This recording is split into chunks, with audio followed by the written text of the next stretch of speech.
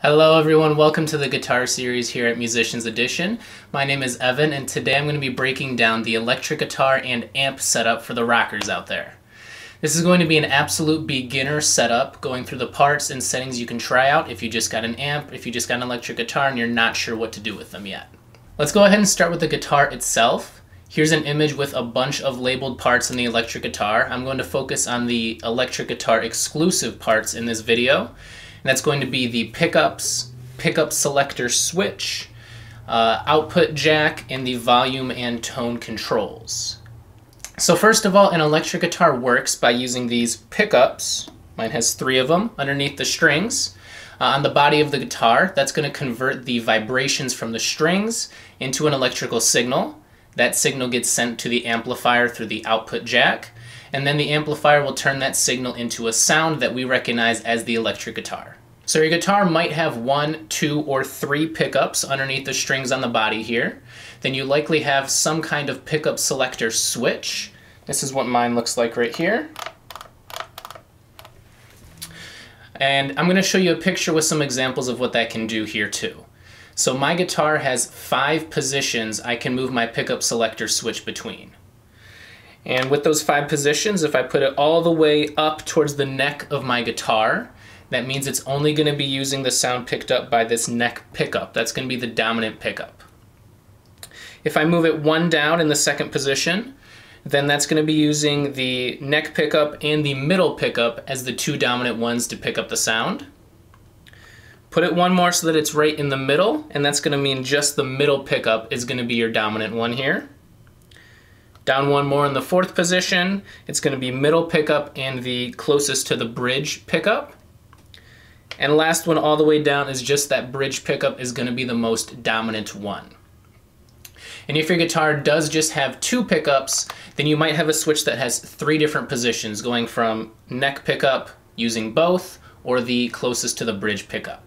And you can play around with those different settings just to see what kind of sound you like. It's really going to be personal preference and whatever kind of style of music you're playing. And one more part for the electric side of the guitar, you're also going to notice that there is a spot for a battery on the back of your guitar. And that battery will be using up power anytime a cord is plugged into the output jack. So don't always leave a cord plugged in or it will kill out the battery and you might be wondering what is happening to your guitar. Next, there is a volume and a tone knob on most electric guitars.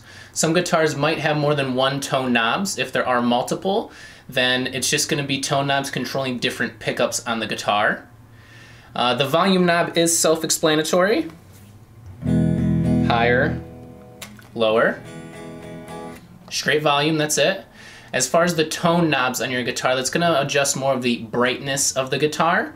So if you play it all the way down versus all the way up, you can see a bit of a difference in the brightness you get out of that guitar. And the last thing is the output jack that connects your guitar to the amp. The jack will unscrew. It does have 2 screws on here for the plate of the output jack, on mine at least. And then there's also the main output jack that can come unscrewed by itself without this whole plate coming off. And it's good to always make sure you do have that screw tightened all the way. It does sometimes come untightened inadvertently when you're plugging and unplugging in your cord. So always make sure that is tightened. There are some electrical issues that can arise from that output jack. So if you're ever having issues with your guitar, it's good to check that battery, check that output jack, and just make sure all the wires are connected as they should be. If that's not something you feel confident doing, go in and take it to a guitar center or another place like that, and they'll be able to look at it for you. So let's go ahead and move on to the amp now. We have that output jack, we have our 1/4 inch cord that connects from our output jack into the input spot on our amp. And let's look at what the amp has to offer here.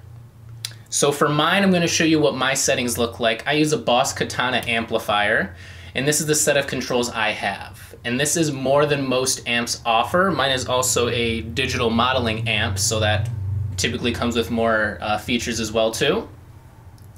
I'll just show you a picture of what the basic controls you'll see on most amps are, and that's going to be right here. So first, I'll go left to right here. I have a gain knob, and this gain will increase the signal strength of the guitar before it goes into these other options that we have here. It's often the first thing that affects the signal of the guitar, and as you turn it higher, you hear your guitar get louder, but it can also determine how clean or distorted the final sound will end up. So I can play around with my gain knob. Right now it's pretty low. And if I go a bit higher,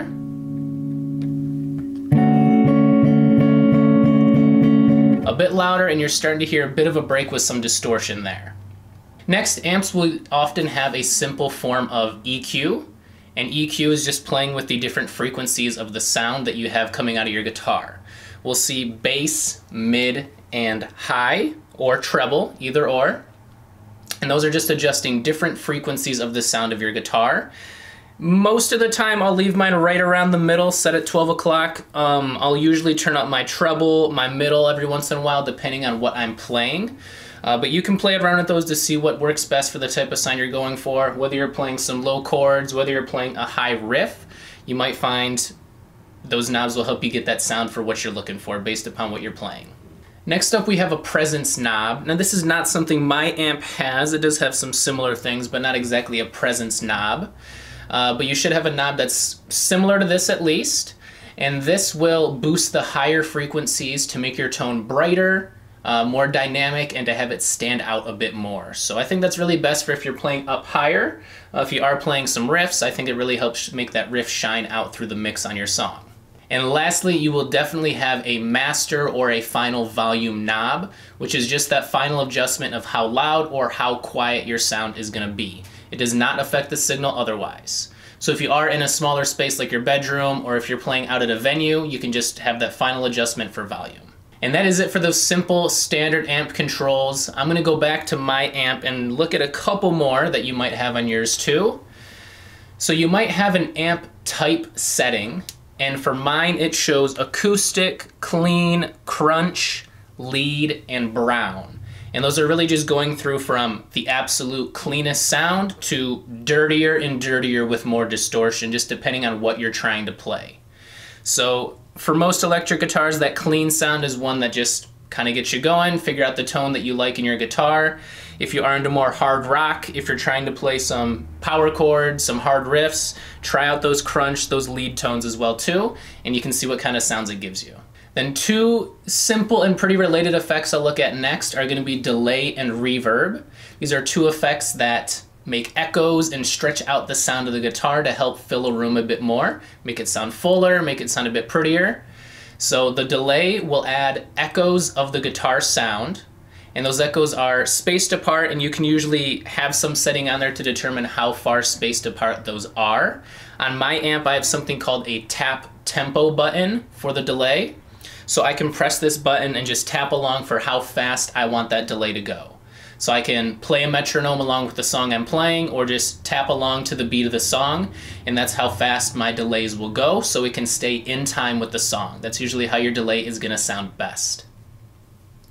Other than that tap, it's just going to be one knob often that controls just how loud that delay is going to sound from your guitar too. The last effect we'll look at is reverb, and this is a favorite for guitar players because it is a simple way to get a full, lush, and pretty sound coming out of that guitar. Whereas delays was one echo spaced apart across time, that reverb is going to be a bunch of tiny echoes together that really help stretch that guitar sound. And you'll have a knob on your amp to adjust how loud that reverb is heard. And if you don't have a reverb or delay effect on your amp, I do recommend you to look into pedals or other kinds of things that you can use to help get those simple effects on there. It's something that will really make guitar more fun when you do have some of these simple effects to play around between. And that is all for amp adjustments that we'll go into today. So one last thing to touch on with these is from left to right on the top of your amp is often how the signal will be affected as it comes from your guitar into your amplifier. So that simple example I showed, we can see gain was on the far left and on the far right was the master volume. So that signal is going in order between all of those effects, and it's that last one that's going to affect the final sound of your guitar. So first it was signal comes into the amp, and then that gain's going to affect how loud, how strong that signal is going to come through. After that was the simple EQ with bass, mid, and treble. And then we had the presence, and then we had the final master volume. So the signal is going in order through those, which is called an effects chain, and that's going to end up being altogether what gets that final sound of your electric guitar. So there you have it, a beginner's crash course to the electric guitar and amplifier setup. To those of you who just got their first electric guitar or just got that first amplifier, I hope this helps you get set up and start to playing around so you can have fun with your guitar. Stay tuned for future videos, and I'll see you next time.